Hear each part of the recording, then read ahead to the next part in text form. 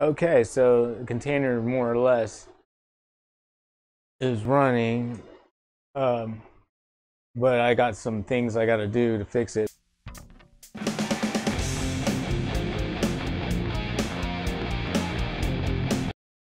Hello, ladies and gentlemen. Hello, ladies and gentlemen. Welcome back to the Tech Tinktronics channel, where we're going to tinker and learn today. And what we are going to do is a project in Proxmox, move container to another server. This is a Tech Tinktronics production. Our approach to this is going to be, we're going to back up this container. We're going to back it up to a central location on the network. This is the first stage of the project. It's important to have a backup from which can be restored for a new server. If we don't have a good backup, then we don't have this project. Then we're going to add the network share to my second server. I have a video on that sort of thing. The hosts, both hosts must be able to see the same share. It will serve as a conduit for transferring containers and possibly VMs to the other server. And we're going to, on the new server, on the second server, I should say, it's not new, I'm going to restore the container from the backup. So basically, this is a project. I never did this before, so this is not a tutorial. This is just going to be kind of like my experience with it. And with that, the steps I plan to take are, I'm going to enable this to store backups. That's already been done. I already created this for that sort of thing. And I stored a backup in a previous video. We're going to create a backup from the Proxmox GUI. That's step 2. Step 3, we're going to move the backup file via shared disk. Step 4, we're going to restore the backup from the Proxmox GUI in the other server. And step 5, we're going to attempt to run the container from the second host to see the validity of our container. Okay, ladies and gentlemen, what I'm going to do is I'm going to log into this Proxmox network. This is server number 1 where all the VMs are being ran from.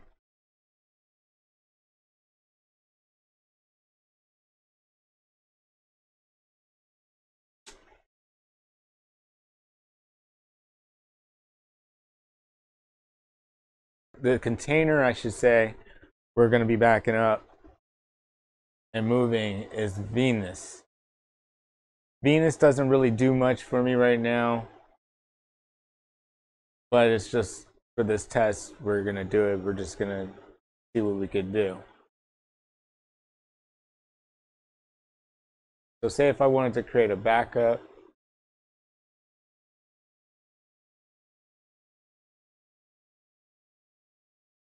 it's going to go to my Synology NAS.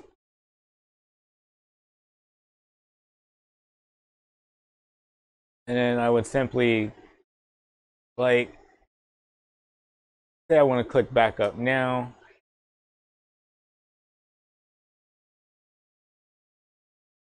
I'll leave it ZT, excuse me. I will leave it ZSTD for fast and good. As a matter of fact, yeah, I'm going to stop it. So we'll do it from back, and then we'll go from there.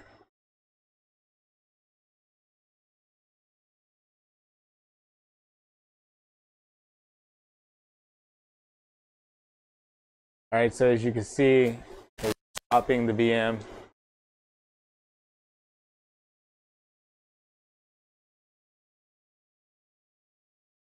It's creating the VZ dump for us.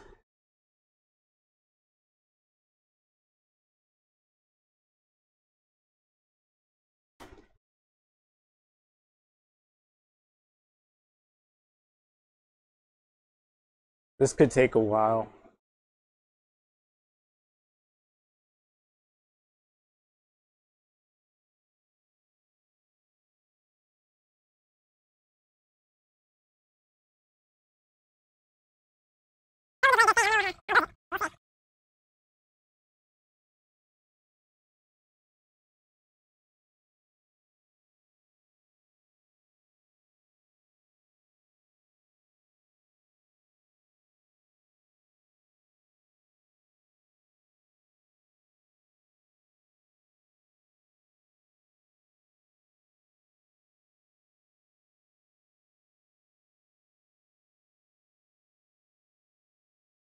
Wow. So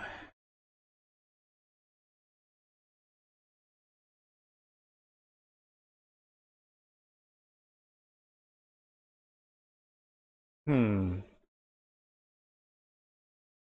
So it looks like what has been done is done. I could maybe go verify that.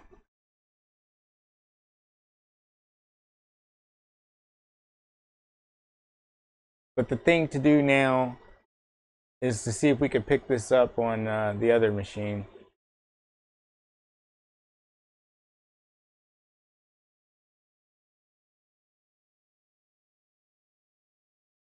Notice that the Proxmox virtual environment is 6.211.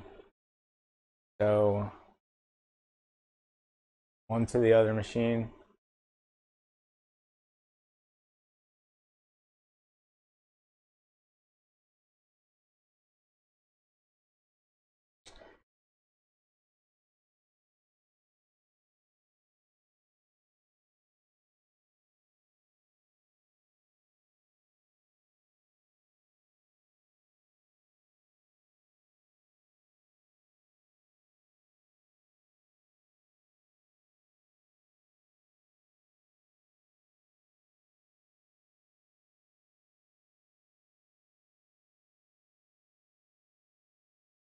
All right, so what we have here is this is on server 1. We need to see if we could get this shown over there.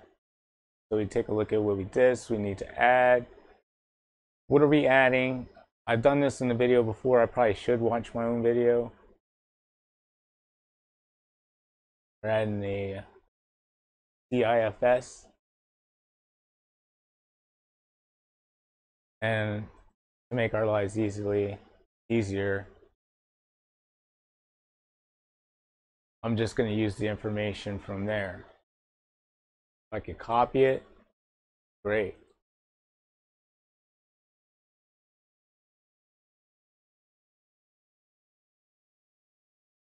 Now I'm going to do that.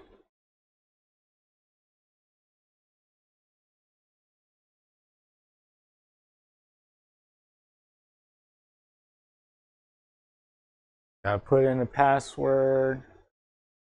Then we're going to see what the share is. Call it the P.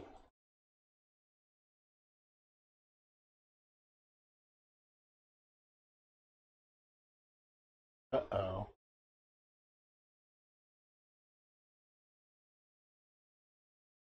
Let's try the password again.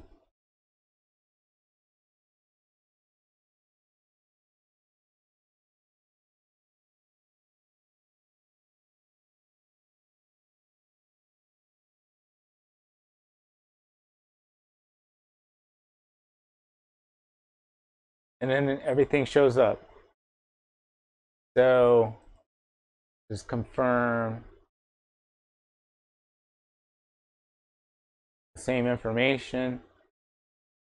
Add.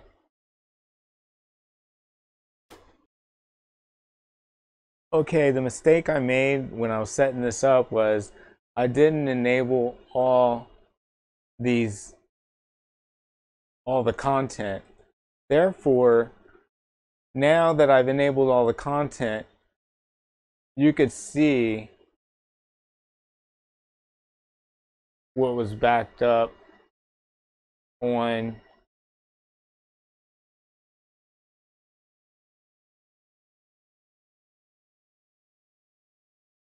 onto that drive. Now it has visibility of what is backed up on that drive. So if I wanted to, I'm going to take this off of service.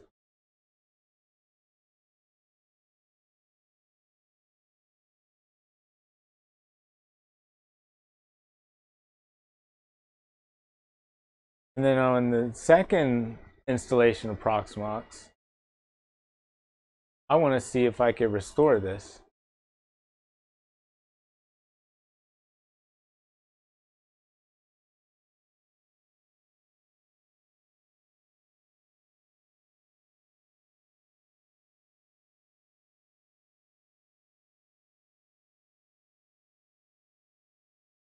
Okay, so when you do this, it's going to bring over all the settings that you had over there. So I know the settings that I have do not exceed. I'm going to uncheck underprivilege. Click start after restore. And see what we have. Task error.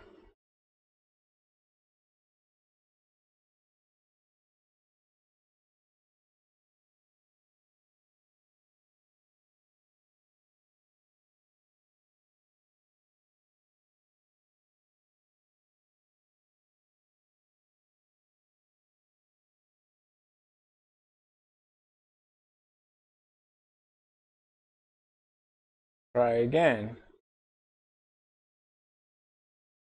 Oh, okay, that was my mistake.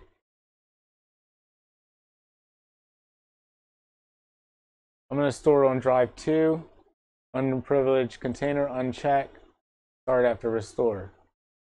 Let's give it a shot. All right, that seems to be working now.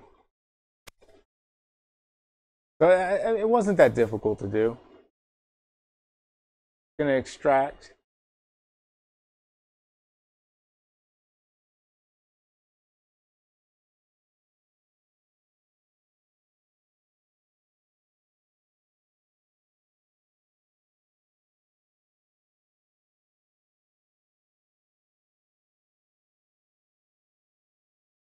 Okay, it's looking good.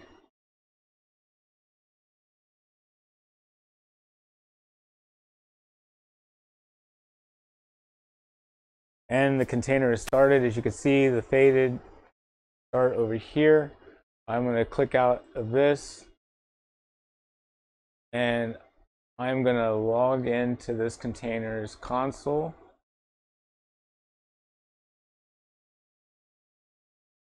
Okay. And in order for me to do that, I have to get the information for this one. Let me see.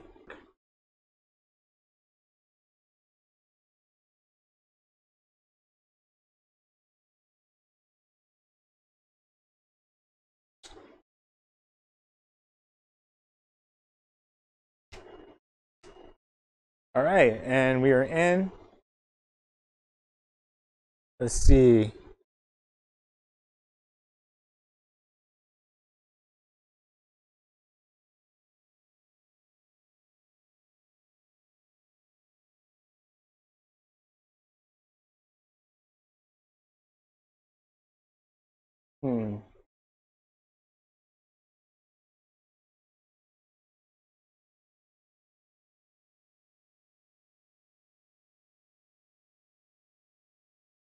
Okay, so the container more or less is running, but I got some things I got to do to fix it. But hey, if you enjoyed the video, feel free to like, subscribe, and share. Leave it and tell us what you think. Thank you, and have a great day.